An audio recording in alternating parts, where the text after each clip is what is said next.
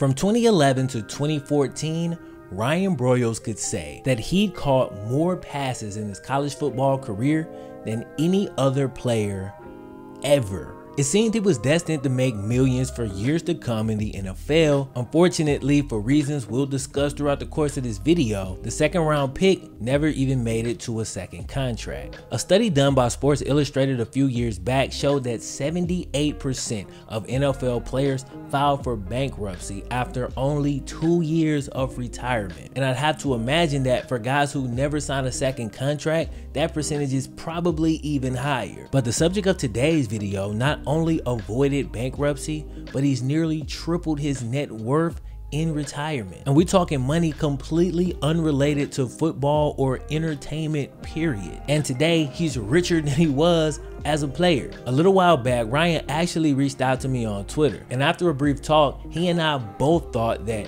his story was a really good one when it comes to just basic financial literacy. A lot of times on this channel, I tell cautionary tales. This is the opposite of that.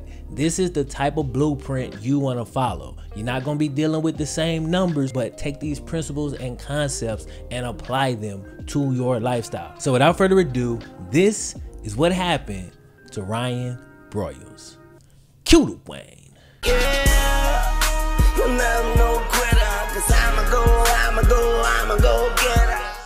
Support for today's video is brought to you by Manscaped. Look, we're all stuck inside right now trying to figure out how to keep things clean and hygienic. And if you like me and you sitting at home with a significant other, you should probably pay extra attention. Look, facts is facts. Manscaped is the only men's brand right now dedicated to below the waist hygiene. Bro, I promise you your old lady will appreciate this, and we all grown men, so y'all shouldn't need that much persuading anyway. Bro, they didn't have stuff like this when I was younger. I mean, we talking a delicate process, so as a novice, you might not have the necessary finesse required to get this done without incident. Fortunately, the Manscaped team just released the Lawnmower 3.0. They got the ceramic blade and they got the skin safe technology to prevent any accidents. We're talking a premium product, 90-minute battery life, perfect for traveling. They got the LED light on there for added precision. They even got ball deodorant and ball toner, so they pretty serious about this, man. Also, I gotta say, they sent me this dope travel bag, bro. This is gonna actually come in handy and it goes pretty hard. Of course, they hooked your boy up with a discount code, so all you gotta do is use the code FlemLo20 at manscaped.com, and that's gonna save you 20% off of your order. Again, that's FlemLo20. You wanna use that at manscaped.com. Click the link in the description, it'll take you straight there. Shout out to Manscaped once again for sponsoring the video. Click the link, go check them out, man. Your balls will thank you. Ryan Broyles was born in Oklahoma City, Oklahoma, long before the Thunder drafted and traded 3 of the biggest stars in the NBA. You might not be surprised to hear that Ryan actually had some hoop dreams of his own early on, as he played travel ball as a kid and averaged 18 points and 6 rebounds as a high school senior. He grew up like many of us in a house with hardworking parents doing everything they could to provide. But despite their hard work, there wasn't really a whole lot of extra money to go around. There was no real talks about budgeting, no real talks about finances. And I know in a lot of households, especially when I was growing up, money was kind of a taboo subject. You didn't really bring that up. I think a lot of NFL players and people in general have this problem. So when they do beat the odds and come into these large sums of money, they end up on the wrong side of a 30 for 30 or an E60. Through much of Ryan's life, he was on a similar trajectory. What saved him? Well, Ryan credits his lovely wife, a book he read years back called Rich Dad Poor Dad, a mission trip to Haiti, and I know for a fact everything I just named played a huge role for sure. But there's something he left out. Ryan Broyles has a hustler's spirit. We're talking a cat that was mowing lawns at 8 years old to pay for basketball camps. And when his parents gave him a green hand-me-down Mitsubishi Galant, a ride him and his boys called the Green Machine, Ryan worked odd jobs to pay for the gas, the insurance, the repairs. He got it up and running, put it on the road, and then had to pay to keep it there. Which with them old cars like that, it can be a drain on your pockets. He learned the value of money early on through trial and error, but one of those early errors saw Ryan charged with attempted larceny. See, back in 2007, gas prices hit a new record high, and an 18-year-old Ryan Broyles, not yet having the funds really under control, was actually caught attempting to steal gas for the green machine, man. It's crazy, they caught my boy slipping. He was caught and charged with attempted larceny. The crazy thing is, the $100 fine that he ended up having to pay, that would have filled the tank up a few times, so lesson learned. We spoke earlier on Ryan's basketball ability, but dude saw his share of track and field glory as well. As a guy who only ever grew to be 5'10", this cat recorded a 6'10" high jump back in high school. And in football, y'all already know how it go. Never really came off the field, played wide receiver and DB. He actually finished his high school career with an impressive 20 INTs at defensive back. On offense, he caught nearly 1,700 yards and 80 catches with 18 touchdowns in his career. Ryan didn't know it at the time, but the numbers he'd soon accrue on the college level would actually dwarf his high school stats. Ryan received a scholarship to the University of Oklahoma. He redshirted his first year, then in his first ever college game, dude caught 7 passes for 141 yards, breaking Oklahoma's freshman record. He finished that 2008 season with 46 grabs for 687 yards. Both also freshman records at Oklahoma, so dude was the man right out the gate. He played the full 4 years at Oklahoma, and after that freshman season, he never had a year with less than 1,000 yards ever again. In his junior season, 2010, dude went crazy. 131 catches for 1,600 yards and 14 touchdowns. That's more catches than he had in his entire high school career, and almost as many yards in that one collegiate season. Now y'all know what I always say, there is little to no upside in returning for that dreaded senior season, especially after you beast out as a junior. I actually asked Ryan about this directly, and the information he gave me made me feel that in this particular case, my little rule does not apply. Here's why. For one, despite Ryan's productivity, people weren't sure how he'd project to the NFL.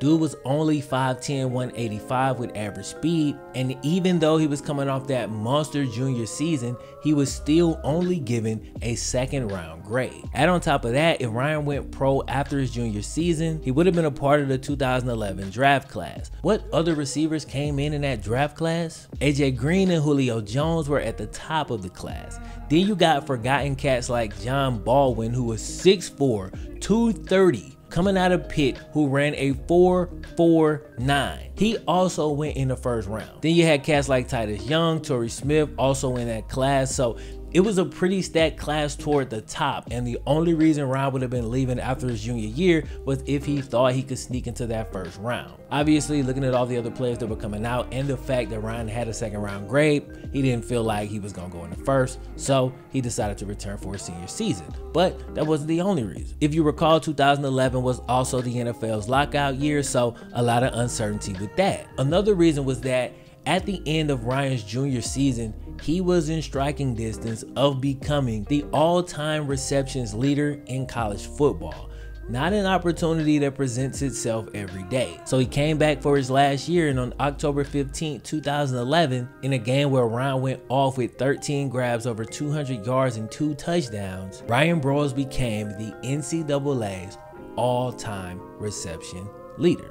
He did it, man. Coming back that year also allowed him to take a mission trip to Haiti, where he grew mentally and spiritually. He got really serious with his high school sweetheart, who's now his wife and the mother of his kids. So in this case, coming back for that senior year, in many ways, was one of the best things that ever happened to Ryan Broyles.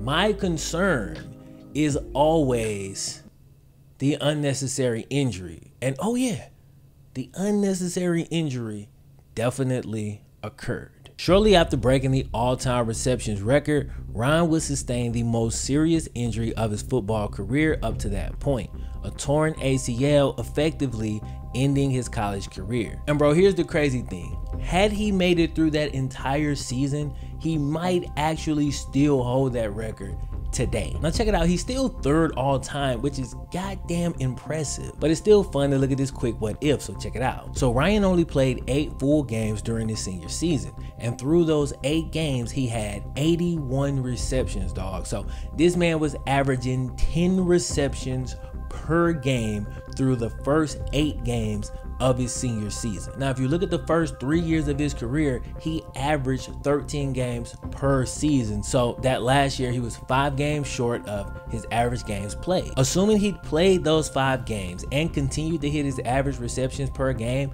that's 50 more grabs. Today, the record holder is Zay Jones, who has exactly 50 more catches than Ryan does right now. So like I said, had he made it through that entire season, he might actually still hold that record today. A pretty fun what if topic. In 2012, Ryan Broyles was drafted in the 2nd round by the Detroit Lions. He was an NFL player, a childhood dream finally realized. But something had changed in Ryan. That ACL injury made him remember cutting yards and working odd jobs and stealing gas and all of that. These were things he wanted to avoid in the future. So when he signed this $3.6 million rookie contract with $1 million guaranteed, Ryan thought to himself, how can I never work again? How can I make this NFL money last me for the rest of my life? It was a great question to ask because after the ACL injury,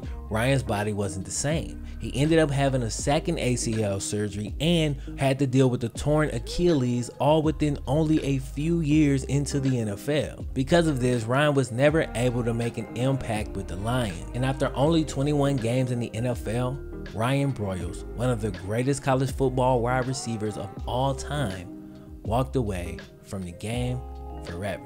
This is the part of the story where the player usually hits rock bottom before grasping for some type of hope to pull themselves back up. Not Ryan. The hustler spirit he uncovered as a kid never actually left him. When he asked that question, how can I never work again? How can I make this NFL money last for the rest of my life?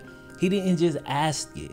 He actually found answers. As I mentioned earlier, Ryan recommends a book called Rich Dad Poor Dad by Ryan Kiyosaki, a book he credits with changing his life from a financial standpoint. I've actually heard a ton about this book over the years and I've yet to read it, but after it's now being suggested by yet another successful person, it's 100% gonna be the very next book I pick up. It was through principles found in this book that led to Ryan Broyles, a guy who became a millionaire immediately after signing his rookie contract, to live on a $60,000 per year budget every year since his first year in the NFL. Imagine being an NFL player and pretty much all of your co-workers are multi-millionaires coming around you with really nice, really expensive things. If you ever saw one of your classmates with a pair of J's and you wanted them, or they got the new rims on their ride and you wanted some, or you became a manager at work and they all had the nice watch so you wanted a nice watch. If you ever have lived that reality, which has to be 99% of people,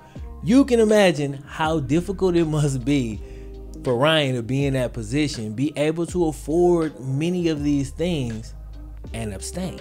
That's tough. Ryan put the rest of his money in the stock market along with other investments for later down the road. His goal was to play 10 years in the NFL, but he planned, invested, and saved money like it would only last 10 minutes. So once he knew he wasn't physically the same, instead of beating his body down constantly over the years and begging to be on somebody's roster for a check, he was able to walk away from the game knowing he'd be fine. Ryan asked for his release from the Lions in 2015 and hasn't played an NFL down since.